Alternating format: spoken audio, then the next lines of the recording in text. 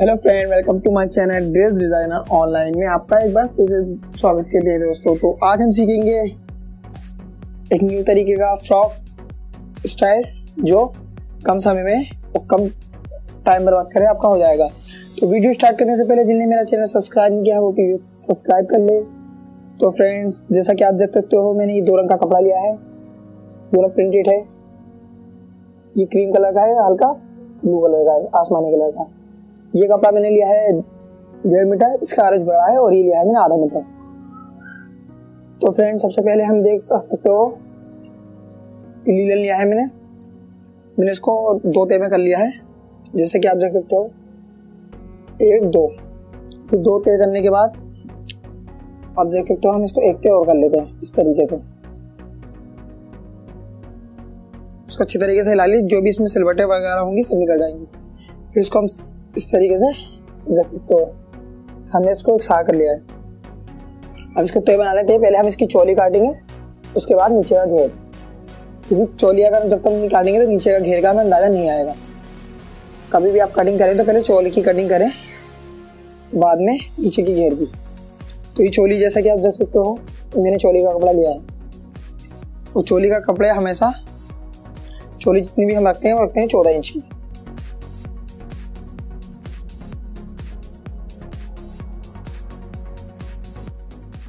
तो अब हम एक सीधी लाइन करेंगे।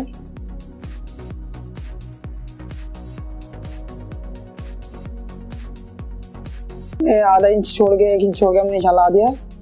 अब लगाएंगे हम पहला 7 पे, फिर 14 पे, और फिर जो हमें कट करना है 15 पे हमें से कट करना है। तो 15 पे कट करने के लिए लगा देते हैं निशान।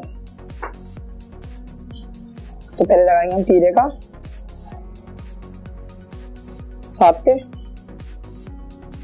और फिर दूसरा नीचे वाला निशान लगाएंगे 7 पे। तो सीना रखेगा हम रखेंगे 17 यानी 8.5, और कमर पे से हम रखेंगे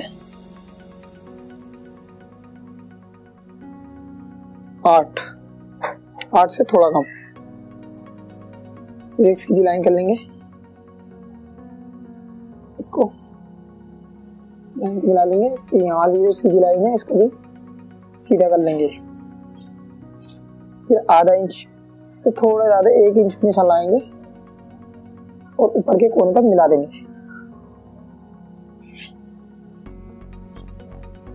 इसको इस तरीके से शेप दे देंगे मुड्ढे का, और पीछे का हम बढ़ाएंगे 1 इंच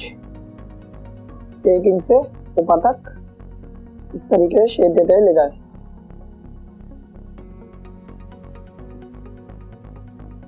फिर फिलहाल गले का रखेंगे 6 इंच पे निशान लगाएंगे, फिर आधा इंच पे कंडी डाउन कर देंगे।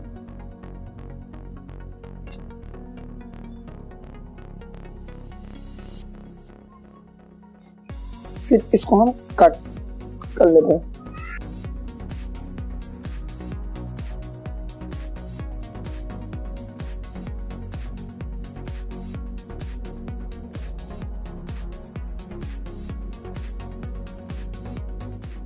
जितना जितना हमें सिलाई में दबाना है उतना पे कट मार देते हैं आधा इंच पे। इसका निशान बैक में लगा लेते हैं, फ्रंट और बैक हम अलग अलग कर लेंगे।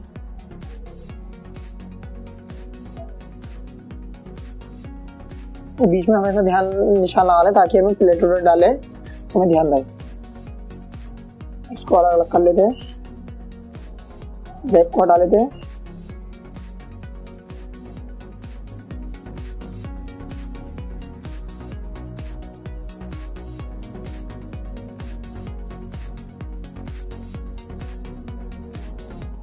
देख सकते हो हमने फ्रंट और बैक काट लिया है। इसकी बाजू कटेंगे, इसकी बाजू थोड़ी फ्री टाइप बनाएंगे, इसकी बाजू में ये लेंगे।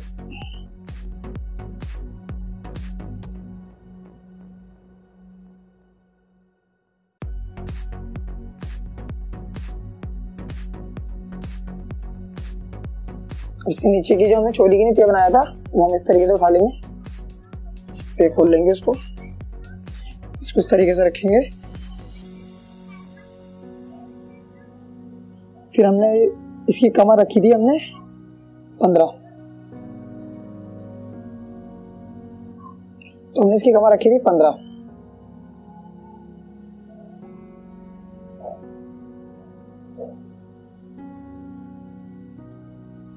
तो 15 के बाद हम एक सीधी लाइन कर लेते हैं।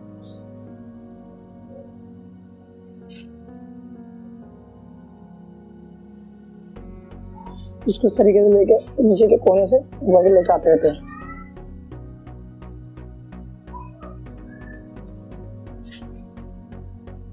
इसको ये सीधा सीधा करते करते इनका राउंड में शेप दे देते हैं। इसको कट कर लेते हैं।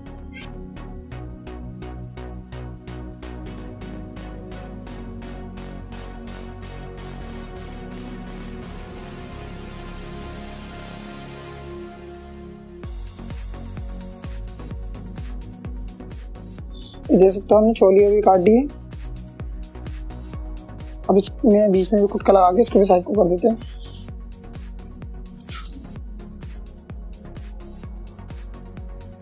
अब काटने हैं इसकी बाजू। जो हमने नीचे की चोली काटी थी उसमें की हम अम्ब्रेला आस्तीन बनाएंगे, तो उसमें के ऊपर के बाजू काटेंगे।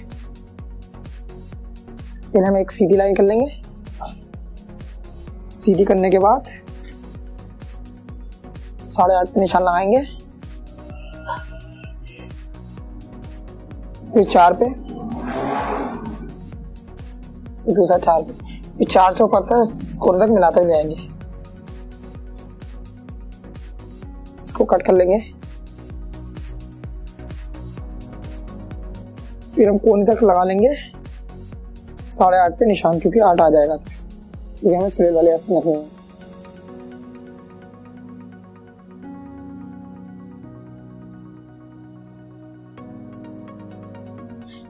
इसको यहीं पे रख देते हैं।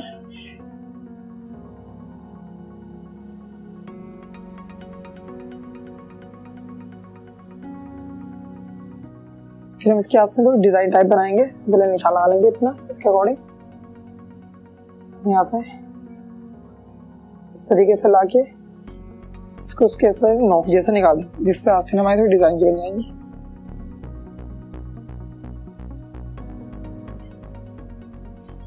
तो फ्रेंड जैसा आप देख सकते हो इसमें भी कुटका लगा देते हैं बीच में, ताकि हमें ध्यान रहे। हम छोटी चाहे तो इसको और छोटी कर सकते हैं।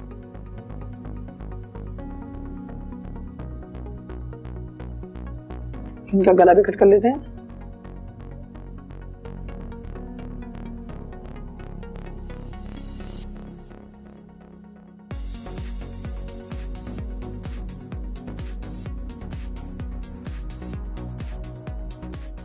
तीन इंच फैलाव करने के बाद फिर आगे हम लगाएंगे 2.5 इंच पे सीधा करके इसको कट करेंगे।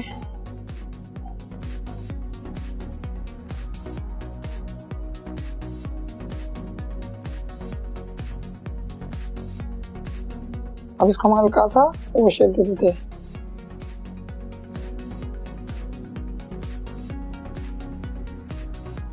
फिर अंदर का गला काट लेते हैं इसकी, जो हमें पट्टी फूल में लगानी है। इसको इस तरीके से देखते बना के 2 तय कर लिए हमने, इसको इस तरीके से रखें।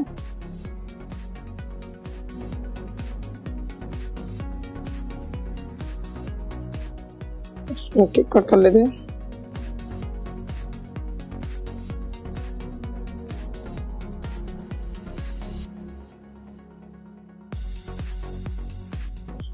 हम दूसरा गला भी इसी तरीके से कट कर लेंगे।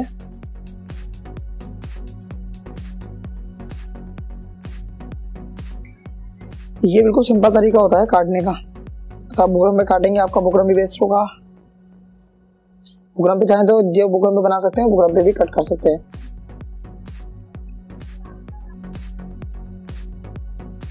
तो फ्रेंड्स मैं आपको एक बार पूरा कंप्लीट दिखा देता हूँ।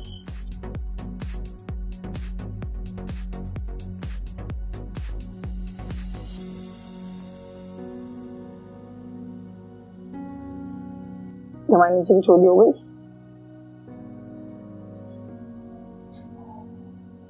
और ये हमारा बैक हो गया।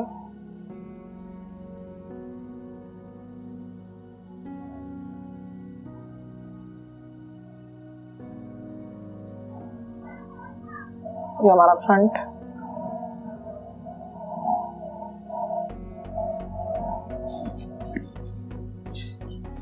ये हमारी बाजू है।